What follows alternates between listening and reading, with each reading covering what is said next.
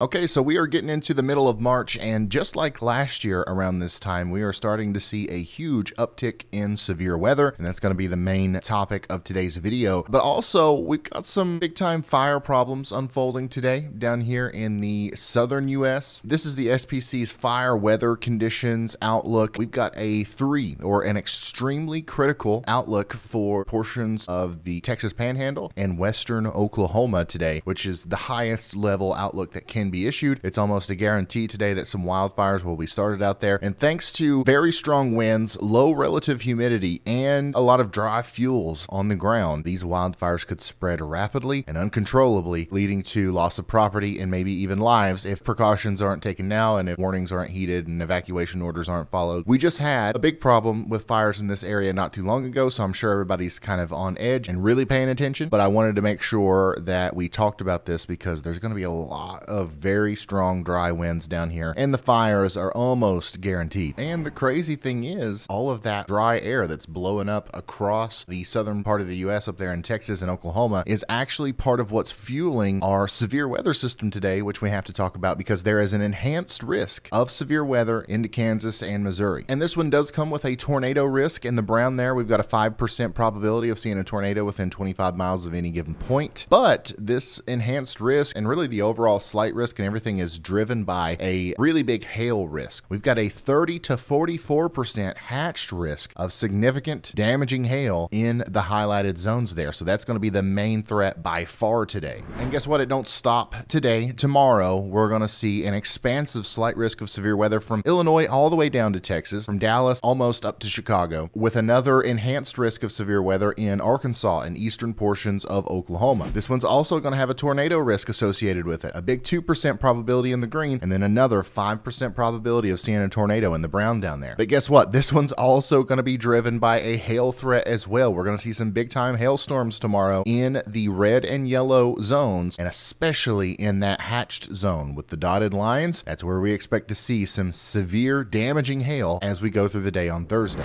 So here's what the radar could look like today around 2 p.m. It doesn't look that impressive, right? There's not a lot going on. You do see our snow showers associated with the parent storm that's causing all of these problems over here in Wyoming, Colorado, Utah, down into Arizona and New Mexico. But there's not a lot going on in the central U.S. But that's about to change, especially as we go into the evening and overnight hours tonight. In fact, it doesn't look like these storms are really going to start popping off until about 8 or 9 p.m. But when they do start popping up out here, they're going to be ferocious, okay? There's going to be a lot of energy coming up from the south, meeting up with some cooler air that's kind of just hanging out up here. And when those air masses collide, things are going to get interesting very quickly, mostly in the form of hail. Now, don't get me wrong, there's definitely a chance of a tornado or two here, but we're talking about some major big hailstones with these supercells as they first erupt into the atmosphere. And then by the time we get into 1 or 2 a.m., the storms will really start to congeal into a multicellular or cluster kind of system, and the severe weather threat's going to go down, but the heavy rain, flash flooding threat, and just the overall lightning threat is going to go up for this massive area here as the warm front continues to go to the north. In fact, inside of that warm front, a little mesoscale convective system might try to form within itself here and produce another line of storms that kind of propagates eastwards. As we go into the morning tomorrow, we could see some strong winds in places like St. Louis and Peoria, Illinois, and Bloomington right when you first wake up tomorrow, as this warm front has kind of created its own little weather system here and it races to the east. But that will also very quickly dissipate as we go farther into the day. And after that gets out of our hair, our focus shifts back down here to the south. This is on Thursday around 3 or 4 p.m. We do expect more supercells to form down here in Oklahoma, Texas, Arkansas, and Missouri. These will also have the capability of producing very large hail right at the beginning when they first start popping up. In my opinion, on this day, we've got a slightly better tornado threat as well, especially down here in the south. But a similar thing is going to happen with these storms. Once we get to 8, 9, 10 o'clock, they're going to become more congealed. It's going to become a linear system or a cluster-like system of storms, and we won't have as many supercells, but we will have a much larger, expansive area of general thunderstorms that still have the ability of producing strong winds and hail, but not as much as what we were seeing early in the day. And that's going to continue to go east and eventually fizzle out. A lot of that energy is going to kind of flatten out and kind of train over the same areas over and over again in Texas, Louisiana, and Mississippi in the form of strong thunderstorms, mostly with heavy rain, all the way through Friday and Saturday. And that, in my opinion, will probably lead to some flash flooding. In fact, fact, if you take a look at the total precipitation expected over the next several days, there's a lot of areas in Texas, Louisiana, Mississippi especially, that are looking to get more than 6 inches of rain. And if any of that falls in a very short period of time, creeks and streams will certainly flood. So we want you to be prepared for potential flash flooding. But once the system kind of moves out of here on Friday, we're really going to be quiet for a little while. The next thing that we're going to watch is this big lobe of cold air that's dipping down from Canada here as we go towards the latter half of the weekend. We're going to get much chillier in the central and eastern U.S. thanks to this, and we're going to continue to see the showers and thunderstorms pop up in the southeast as these two air masses are colliding now, the warmth from the Gulf and then this lobe of cold air. And this will lead to a period of lake effect and lake enhanced snow, especially in the eastern Great Lakes region, possibly even up against the Appalachian Mountains as well, as this is actually some pretty intense cold air for this time of year. But I don't think it's going to be anything like what we've seen in Buffalo recently. I don't think we're going to see 6 feet of snow or anything like that, but certainly an impactful brief event there before the next warm up. That's right. Another ridge is going to be moving in as we go towards the latter half of next week. And then that's where things get interesting. According to the GFS, that ridge is going to go untouched all the way until Sunday, March 24th. And then boom, we're going to have a chance for another wrecking ball of a system to come through right around March 25th with a much larger bowl of cold air behind it, a real snowstorm on the backside, and in my opinion, a much better chance of severe weather in the southeast. Of course, this is 200, 300 hours away, so this is going to change a lot, but I think that we are going to get in this more traditional spring pattern where we see these much larger troughs swing through, and we're going to have a couple of chances of some significant widespread severe weather outbreaks as we go through the latter half of March, and they're going to look like this: negatively tilted troughs, cold air swinging down this way, the warm air sneaking up back around like this. This is the kind of storm system that leads to the most impactful weather here in the U.S., and I do think we're going to get at least a couple of these before we exit March and enter April. But all that's way down the road in the future. Let's focus on the short term here and mostly talk about the severe weather threats that we have over the next couple of days. Don't be scared, be prepared. Just make sure you know what you're going to do if and when a considerable destructive severe thunderstorm warning is issued for your area, or of course a tornado warning is issued for your area. And that's all the weather I have for you today. Thank you so much for watching. I'll see you in the next one. Goodbye. Ooh. In the event of a tornado, we've had to take our safety into our own hands here at the Weather House.